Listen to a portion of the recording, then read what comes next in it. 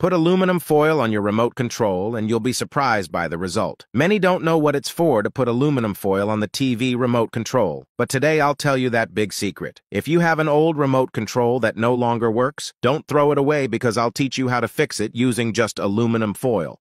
We often have a remote control like this where some buttons work and others don't. The ones that stop working are always the most used buttons, like the volume and power buttons. The first step is to remove the batteries from the remote control. Now, with a knife, we're going to open the control. We look for the slot and try to separate the pieces delicately. This must be done very carefully because we don't want to damage the control. The inside of the remote control tends to get dirty, so let's go straight to cleaning the parts that are causing problems. First, we remove the control membrane. This is a membrane that usually accumulates grease internally due to use while eating and watching TV at the same time. This grease or corrosion can create a capacitive impedance that causes the buttons not to work correctly. Now, let's wash the entire remote control with water and soap to remove all the grease. While we do this, tell us where you're watching from to give a special greeting in our next video. Today's special greeting is for Joana Gonçalves from Rio Grande do Sul and Rita Oliveira from Paraíba. Thank you very much for supporting us and watching our videos. After washing with a clean towel or cloth, we dry everything very well until there are no more water droplets in sight. Next, using a hairdryer, we dry the control circuit until no more water comes out and it gets warm. Similarly, we dry the other components.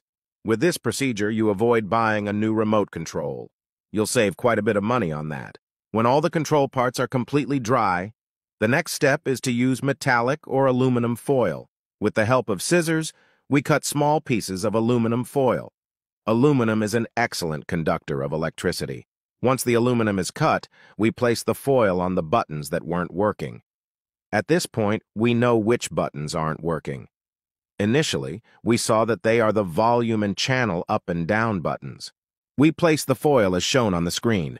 It's important to ensure that during this process, the aluminum doesn't touch any other button, only the one that isn't working. For this reason, the cut must be more or less precise. Then, we put the rubber part on top of the board first to prevent the aluminum foil from moving. Now we put the corresponding part on top and press well to keep it in place.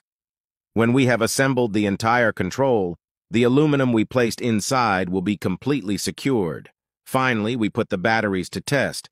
Now let's test on the TV the buttons we fixed before. As you can see, they work correctly. If your control has this problem, you can easily fix it with this technique.